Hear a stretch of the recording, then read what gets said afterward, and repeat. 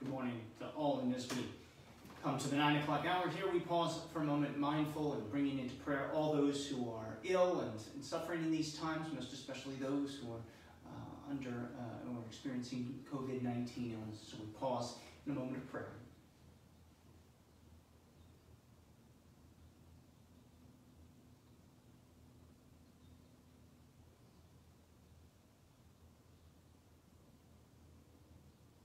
In the name of the Father, and of the Son, and of the Holy Spirit. Amen. The grace of our Lord Jesus Christ, and the love of God, and the communion of the Holy Spirit be with you all. And with your spirit.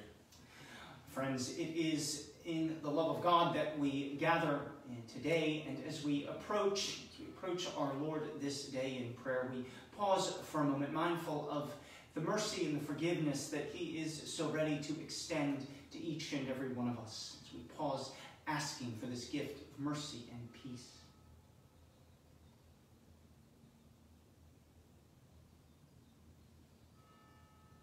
Lord Jesus, you were sent to heal the contrite of heart. Lord, have mercy. Lord, have mercy. Christ Jesus, you came to call sinners. Christ, have mercy. Christ, have mercy.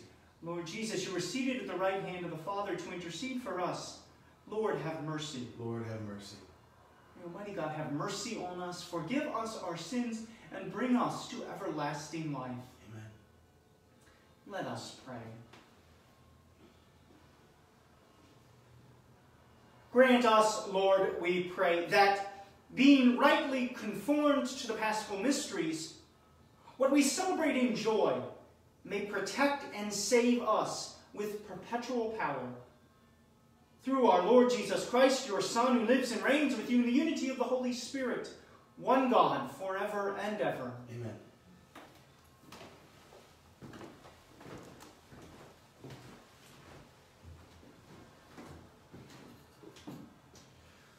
A reading from the Acts of the Apostles.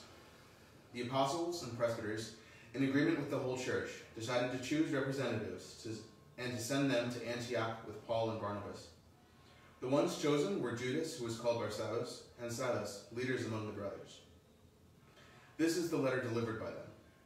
The apostles and the presbyters, your brothers, to the brothers in Antioch, Syria, and Cilicia, of Gentile origin, greetings. Since we have heard that some of our number, who went out without any mandate from us, have upset you with their teachings and disturbed your peace of mind, we have, with one accord, decided to choose representatives and to send them to you, along with our beloved Barnabas and Paul, who have dedicated their lives to the name of our Lord Jesus Christ. So we are sending Judas and Silas, who will also convey the same message by word of mouth. It is the decision of the Holy Spirit and of us not to place on you any burden beyond these necessities, namely, to abstain from meat sacrificed to idols, from blood, from meats of strangled animals, and from unlawful marriage. If you keep free of these, you will be doing what is right. Farewell. And so they were sent on their journey. Upon their arrival in Antioch, they called the assembly together and delivered the letter. When the people read it, they were delighted with the exhortation. The word of the Lord. Thanks be to God. I will give you thanks among the peoples, O Lord. I will give you thanks among the peoples, O Lord. My heart is steadfast, O God. My heart is steadfast. I will sing and chant praise. Awake, O my soul, awake, lyre and harp. I will wake the dawn.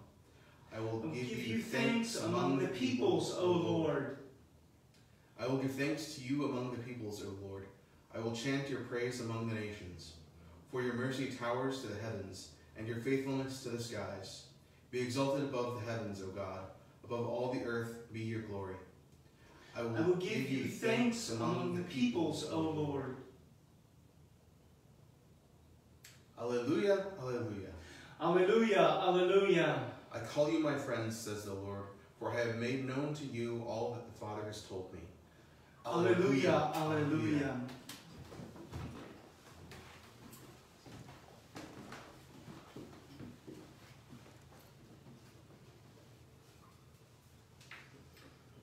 The Lord be with you. And with your spirit. A reading from the Holy Gospel according to John. Jesus said to his disciples, "This is my commandment, Love one another as I love you. No one has greater love than this, to lay down one's life for one's friends. You are my friends if you do what I command you.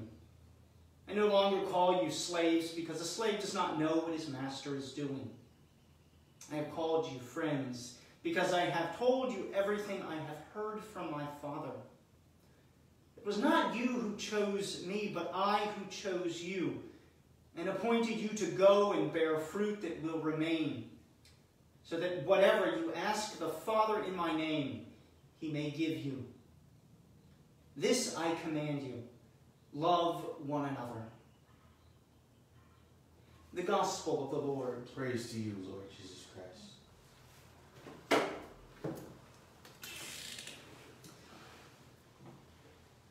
Many of us, I'm sure all of us, have found times in our lives, moments in which we are given an order, we are given an instruction, and we just simply don't want to follow it.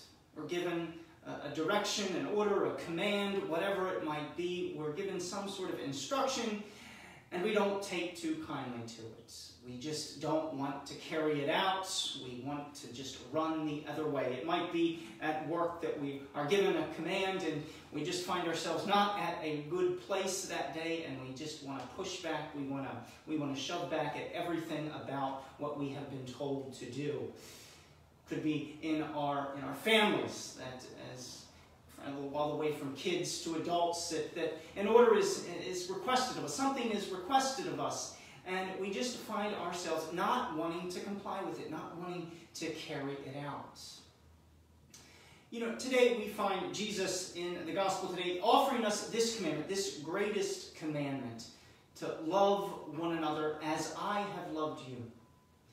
And this is the command that we hear from Jesus this day and every day in our lives, to love one another as Christ has loved us.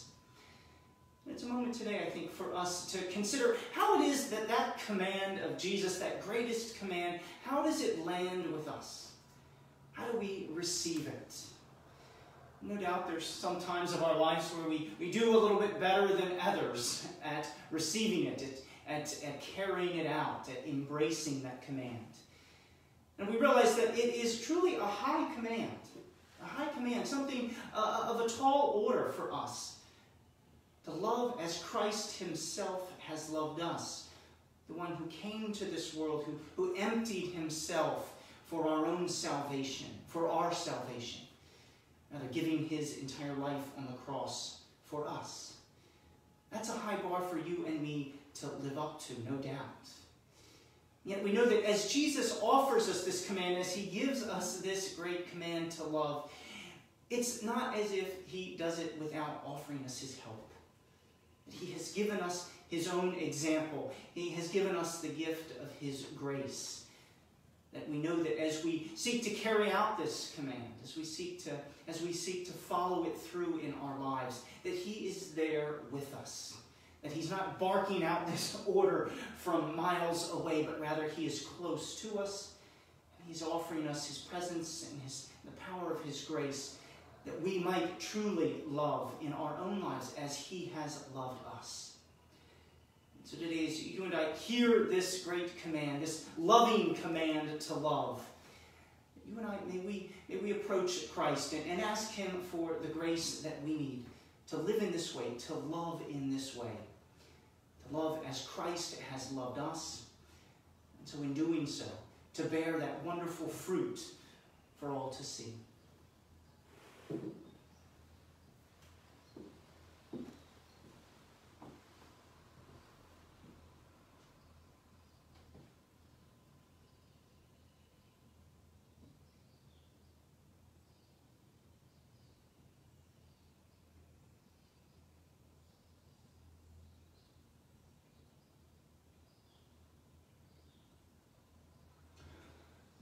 We now come to present our needs and our petitions to our loving and merciful Father this day.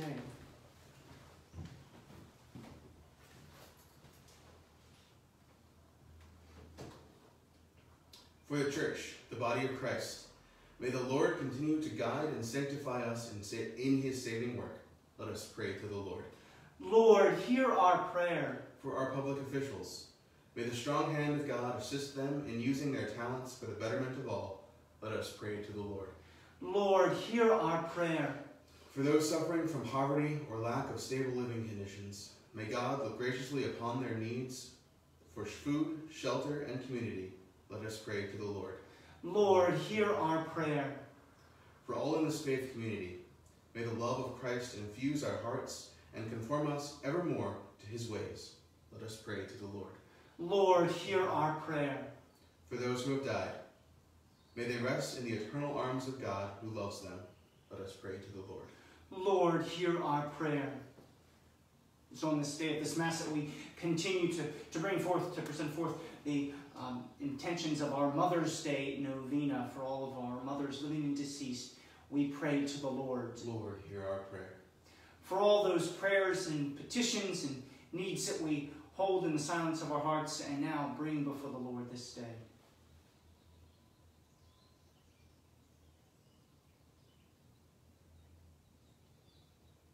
Let us pray to the Lord. Lord, hear our prayer. O Lord, it is your love that brings newness, that brings peace, that brings restoration to our world and to our lives. Guide us in the pattern of your great love through Christ our Lord, who lives and reigns forever and ever. Amen.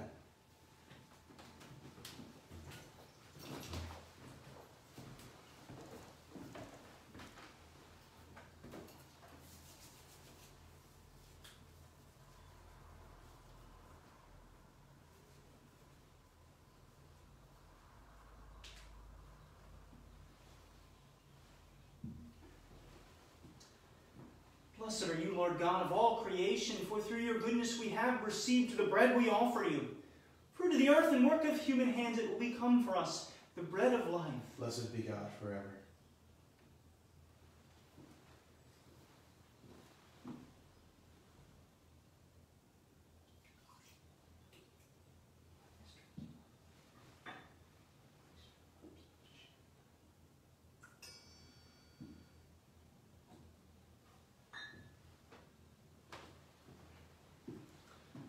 Blessed are you, Lord God of all creation, for through your goodness we have received the wine we offer you.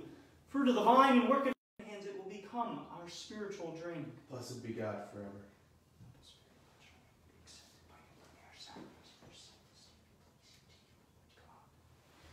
Wash my note from my iniquity and cleanse me from my sin.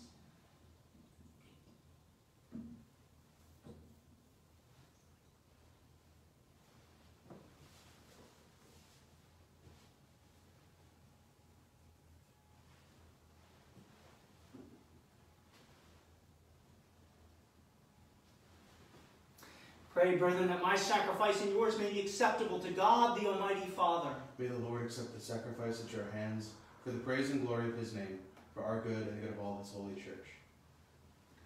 Graciously sanctify these gifts, O Lord, we pray, and accepting the oblation of this spiritual sacrifice, make of us an eternal offering to you, through Christ our Lord. Amen. The Lord be with you. And with your spirit. Lift up your hearts. We lift them up to the Lord. Let us give thanks to the Lord our God. It is right and just. It is truly right and just, our duty and our salvation, at all times to acclaim you, O Lord. But in this time, above all, to laud you yet more gloriously, when Christ our Passover has been sacrificed.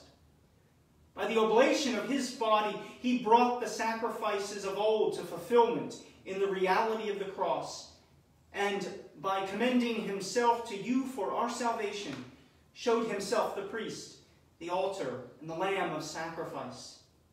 Therefore, overcome with paschal joy, every land, every people exults in your praise, and even the heavenly powers with the angelic hosts sing together the unending hymn of your glory, as they acclaim, Holy, holy, holy, Lord God of hosts, heaven and earth are full of your glory. Hosanna in the highest. Blessed is he who comes in the name of the Lord. Hosanna in the highest.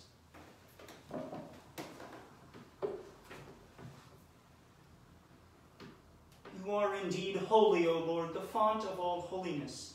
Make holy, therefore, these gifts, we pray, by sending down your Spirit upon them like the dewfall, so that they may become for us the body and blood of our Lord Jesus Christ. At the time he was betrayed and entered willingly into his passion, he took bread, and giving thanks, broke it, and gave it to his disciples, saying, "Take this, all of you, and eat of it, for this is my body, which will be given up for you."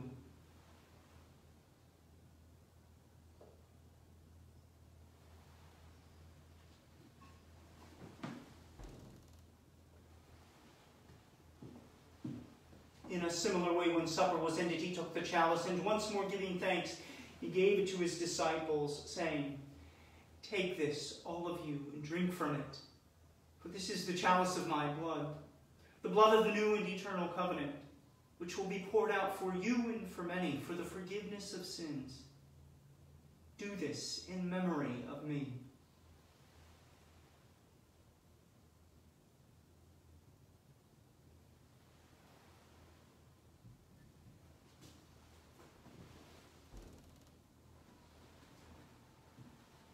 The mystery of faith. We proclaim your death, O Lord, and profess your resurrection until you come again. Therefore, as we celebrate the memorial of his death and resurrection, we offer you, Lord, the bread of life and the chalice of salvation, giving thanks that you have held us worthy to be in your presence and minister to you. Humbly we pray that, partaking of the body and blood of Christ, we may be gathered into one by the Holy Spirit. Remember, Lord, your church spread throughout the world, and bring her to the fullness of charity, together with Francis our Pope and William our Bishop and all the clergy. Remember also our brothers and sisters who have fallen asleep in the hope of the resurrection, and all who have died in your mercy. Welcome them into the light of your face. Have mercy on us all, we pray, that with the Blessed Virgin Mary, Mother of God, with Blessed Joseph, her spouse, with the blessed apostles and glorious martyrs, with St. John the Evangelist, and all the saints who have pleased you throughout the ages, we may merit to be co-heirs to eternal life, and may praise and glorify you through your Son, Jesus Christ.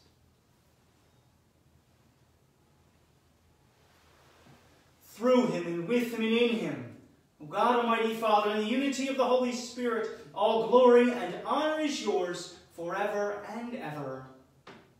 Amen.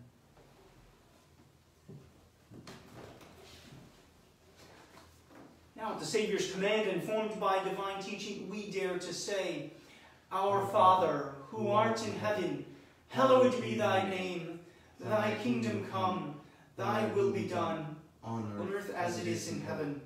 Give us this day our daily bread, and forgive us our trespasses, as we forgive those who trespass against us. And lead us not into temptation, but deliver us from evil. Deliver us, Lord, we pray, from every evil. Graciously grant peace in our days, that by the help of your mercy we may be always free from sin and safe from all distress, as we await the blessed hope and the coming of our Savior, Jesus Christ. For the kingdom, the power, and the glory are yours, now and forever. Lord Jesus Christ, who said to your apostles, Peace I leave you, my peace I give you. Look not on our sins, but on the faith of your church, and graciously grant her peace and unity in accordance with your will, live and reign forever and ever. Amen. The peace of the Lord be with you always. And with your spirit. Let us offer each other a sign of peace.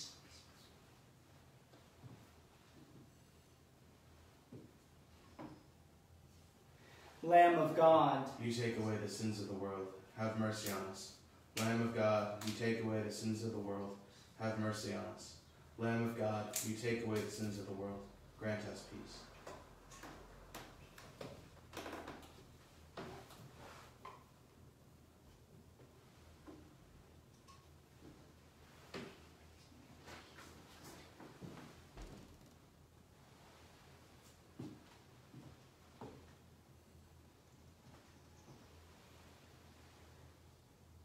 Behold the Lamb of God, the one who takes away the sins of the world. Blessed are those called to the supper of the Lamb. Lord, I am not worthy that you should enter under my roof, but only say the word, and my soul shall be healed.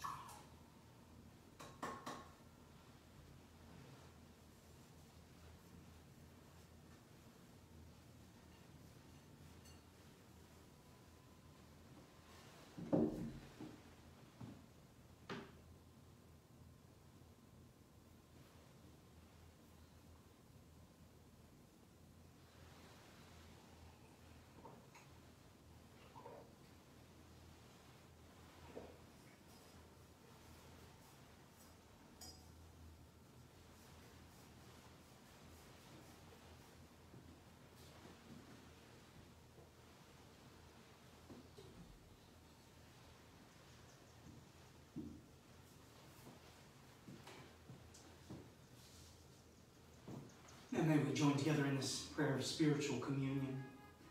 My Jesus, I believe that you are present in the most holy sacrament. I love you above all things, and I desire to receive you in my soul. Since I cannot at this moment receive you sacramentally, come at least spiritually into my heart. I embrace you as if you were already there, and unite myself wholly to you. Never permit me to be separated from you. Amen.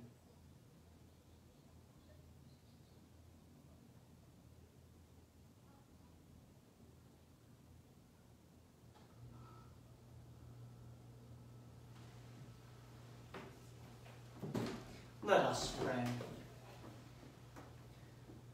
We have partaken of the gifts of this sacred mystery, humbly imploring, O Lord, that what your Son commanded us to do in memory of him may bring us growth in charity. Through Christ our Lord. Amen. The Lord be with you. And with your spirit. May Almighty God bless you, the Father, and the Son, and the Holy Spirit. Amen. Go in peace, glorifying the Lord by your life. Thanks be to God. Thank you so much for joining us here, everyone. Have a blessed, safe day.